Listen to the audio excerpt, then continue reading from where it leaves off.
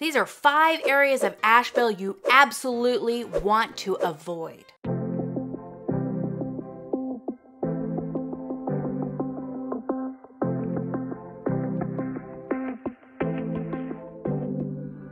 Hey, welcome to our channel, Living in Asheville, where we explore what it's like to live, eat, work, sleep, play, and do everything in Asheville, North Carolina.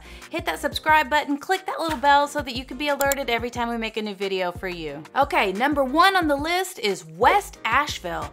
If you're looking for peace and solitude and quietness, West Asheville is not gonna be the place for you. This place is hip, hipster, and there's lots of things that are going on. There's lots of noise that's happening all around. There's bands that are playing and glasses being clanked and good times being had. West Asheville is an area that people walk around from place to place. There's people on the streets doing things. There are restaurants and cafes and lots of action happening. One thing that's also happening in West Asheville, and what Asheville is kind of known for sometimes, is we have a few weirdos, and West Asheville and Haywood Road area is kind of the mecca for those people. And Asheville weirdos is not necessarily a bad thing. We like to keep Asheville weird, but sometimes it can get a little strange over there. So you just kind of watch out a little bit more. And because of all the bars and restaurants and cafes, you can get some people who are having a really good time as well. So you might see some intoxicated people hanging out, or some people who might be a little too high. In West Asheville,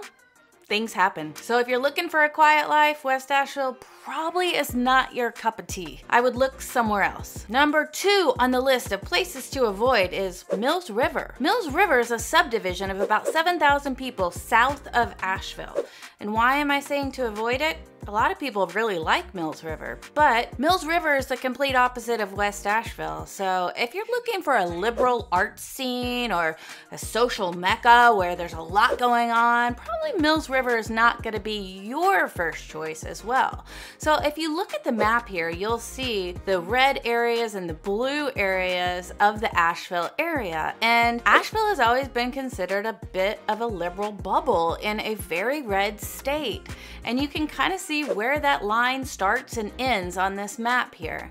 So Mills River, even though it's really close to Asheville, tends to be a little bit more conservative because it's closer to Hendersonville, North Carolina, which is a retirement capital and definitely more conservative. So if you're moving to Asheville and to the area to experience the richness and culture of the liberal bubble that it is, Mills River might not be the place for you. Number 3 on the list is downtown Asheville. You might not want to live in or near downtown Asheville if, again, you're looking for kind of a quiet lifestyle. Now, who's downtown Asheville?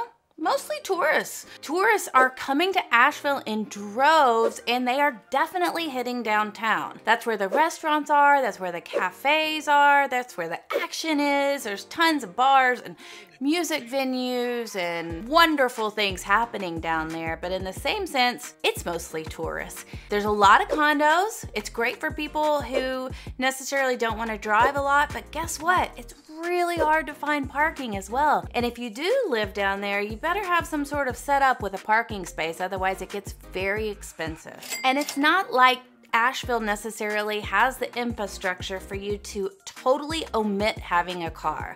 Now, of course, if you live downtown, you could absolutely have no car. You could ride a bike, you could take the bus, but you're still going to be limited in where you can go. And there's a lot of really nice destinations that are close to Asheville that would be nice to be able to get to. So in one sense, you don't need a car downtown, but in the other sense, you kind of probably still would want one anyway. Now, the vibe of downtown Asheville through the years has had many fluctuations. In the 1980s, there was pretty much nothing downtown. Everything had moved out towards Tunnel Road and the mall area. Downtown was boarded up and there was nothing happening. Nobody wanted to go there at all. Until the early 90s, some planners came in and they said, let's revive this downtown. And they made it and planned it to what it looks like today, which is bustling and full of life. But now in the last couple of years, we're starting to see a little bit of a shift. We have more people who are experiencing homelessness that have gathered there. And we don't necessarily have answers quite yet. And it's not like they're just homeless, but they might be on some sort of drugs like meth or something like that, where we're starting to see a little bit more aggression. So it's not like they're just panhandling or trying to get money.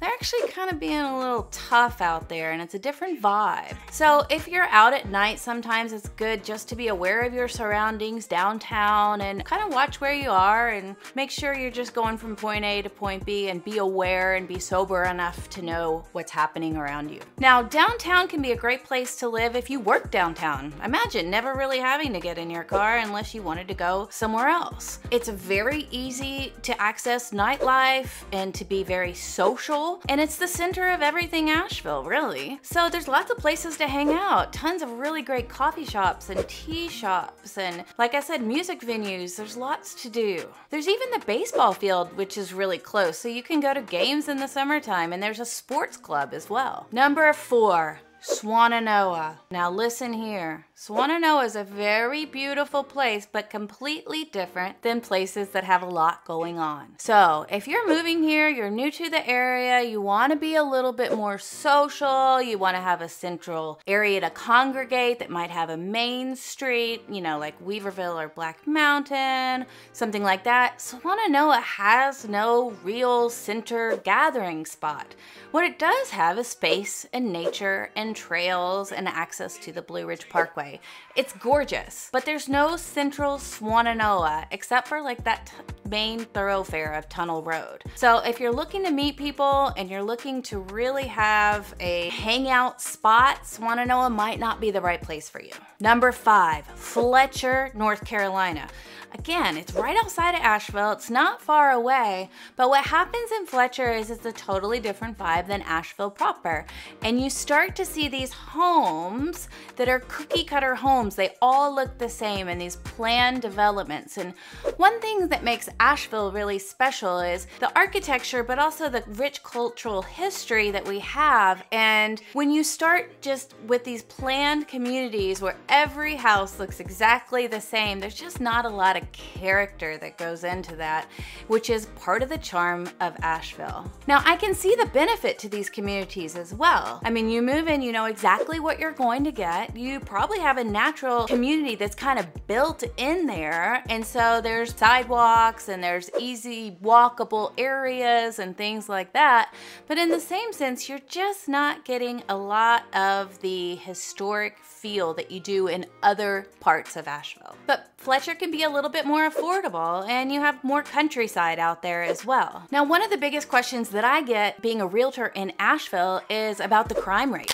They say, is it safe to be in Asheville or not? Now, I can't really necessarily speak to that, but what I can do is I can link some links down below where you can do your own research. There is one link down below that is really useful that will show the different crime rates in the different areas of Asheville that you might find very useful. We help people move to Asheville all the time, and we absolutely love it. So if you're considering moving to Asheville, please feel free to reach out via email, text, phone call, whatever's good for you, and we'd be glad to help you seamlessly plan your transition into Asheville. We are living in Asheville, so click that subscribe button, hit that little bell so that you can be alerted every time we make a new video for you. Until then, ciao for now.